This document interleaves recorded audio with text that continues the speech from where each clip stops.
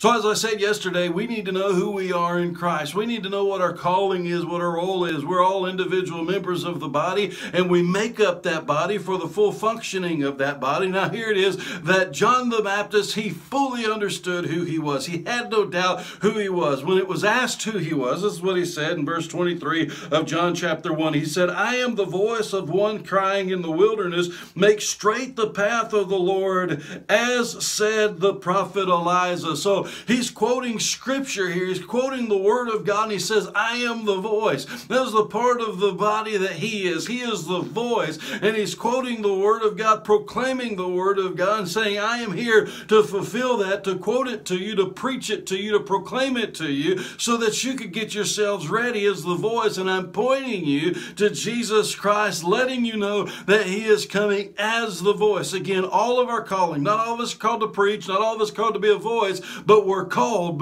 to point people to Jesus Christ.